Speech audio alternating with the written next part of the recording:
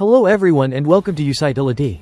Today we are going to see how to play Zenless Zone Zero on PC using the amazing BlueStacks 5, that is designed for blazing fast speed and high-octane action, and it has faster performance than any other high-end Android device or Android platform. We will be able to easily download and install Zenless Zone Zero and enjoy the game on our Windows PC or laptop with keyboard, mouse and big screen thanks to BlueStacks 5, which is the Android emulator that we recommend to play Zenless Zone Zero. So without further ado, let's get to it.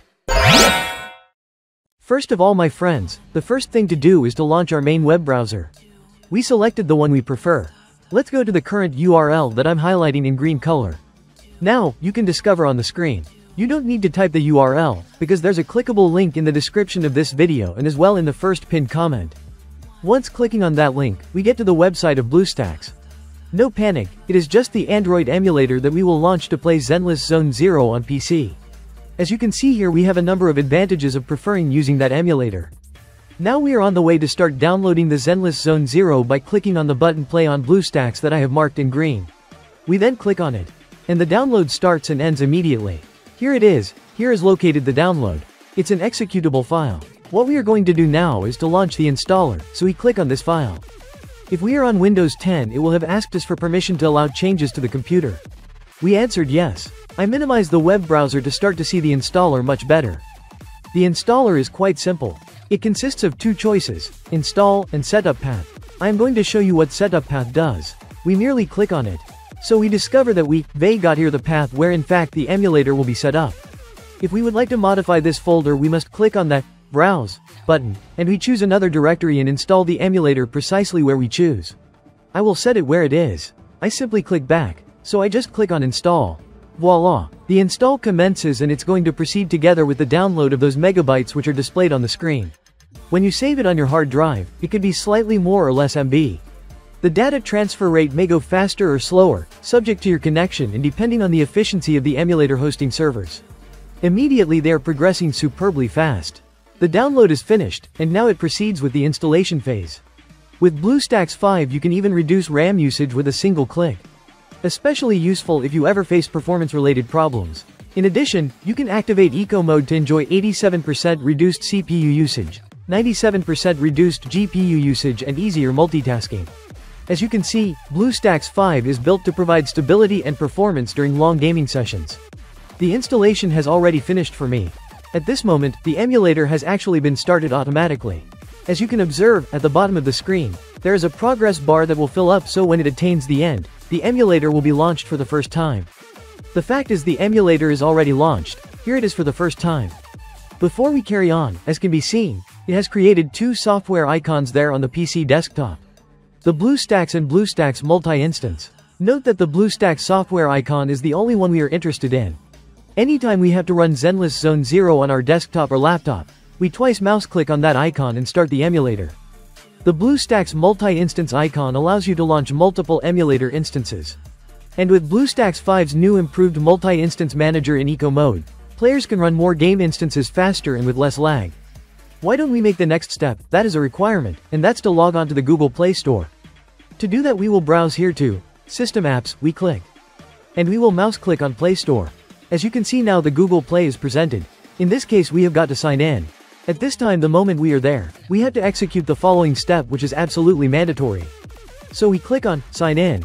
At this moment it announces Checking Info. It might sometimes get stuck in Checking Info and so it doesn't advance. If that's the case, you should try to log in and after a couple of hours it's going to most certainly be solved. At this moment we shall type our username and password. The email needs to be a Gmail email and its associated password. For example you make use of the same email you are using at this moment in your YouTube account. Therefore I will submit my details and I'll come back as soon as I have done it. That's it, information entered. This is Google welcoming us and supplying us the twos. We are going to say yes to them by clicking on I agree. Following, it allows us to back up to the Google Cloud. You can leave it selected and it'll make a backup of the data on this device to Google Drive. I am not going to select it, you do what you want. We mouse click on accept. Google Play Store is started by default and instantly. To set up the app game, we have got to go to the emulator desktop for Android by clicking on this icon indicated green colored. Right now that we are exploring the desktop of the emulator, we notice that we now have right here the install game button. We click on the button. There we access to the Android game. So let's click on right here on the install option that I'm just highlighting now in green. And this will initiate the software setup. At this moment it should download and install the video game. It typically takes a while or it may be very fast. It all relies upon on the connection to the web. This has just finished installing. Now, let's go to the emulator desktop by simply clicking the following option that I am presenting in green, so that you can run Zenless Zone Zero for the first time.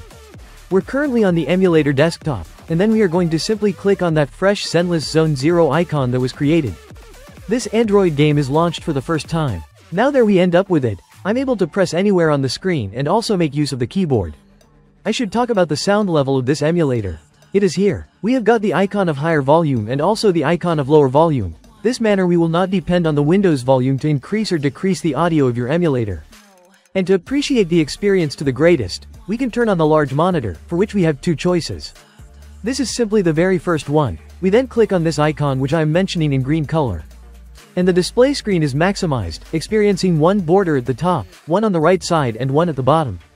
Assuming that we aspire to run the application in full screen, we hit this particular app icon. And we might without a doubt be experiencing the game in full screen setting.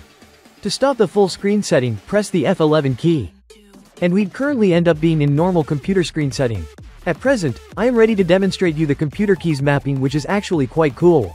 This step we will be able to use the game more easily. The very first task is to press this software icon. It's now time to make the required configuration settings.